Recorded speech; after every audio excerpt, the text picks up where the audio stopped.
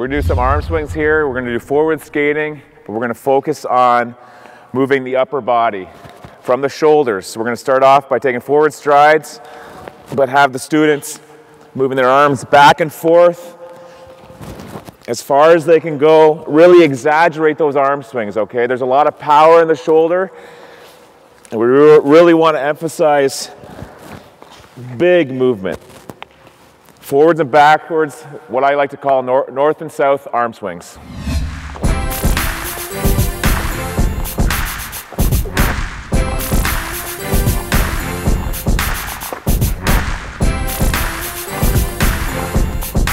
Couple options here. Once they get the front and back going, you go side to side, so both arms are going the same side and then the other. When they do this, you want to really rotate those shoulders. Remember, these drills are exaggerating the upper body motion.